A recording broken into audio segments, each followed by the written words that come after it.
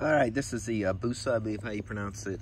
These are the bronze swing hangers. I bought these on Amazon. They're worth the money, I'll just say it like that. I don't remember what I paid. I'll put a link down below in the description.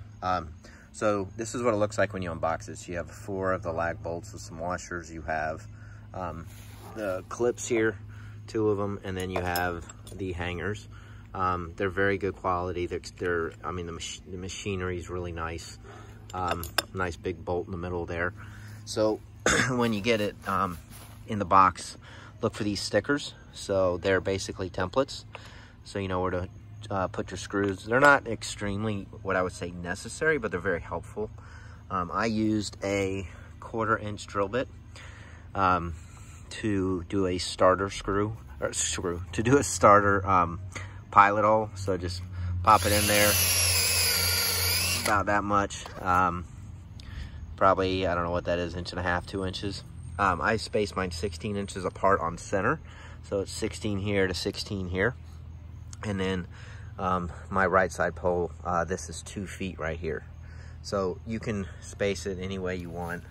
That's something I'm sure a lot of people will comment about. But once these are done, take your sticker off. Obviously line up your holes, and then take your lag bolts. I used I don't remember what this is.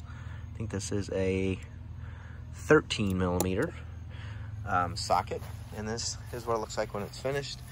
Got a little bit of sawdust there, but you can see washers are on there. Tighten these down really good. These are, here's a little last minute trick. You're not gonna be able to get your socket over this. See how that stops? So these are hand tightened when you get them.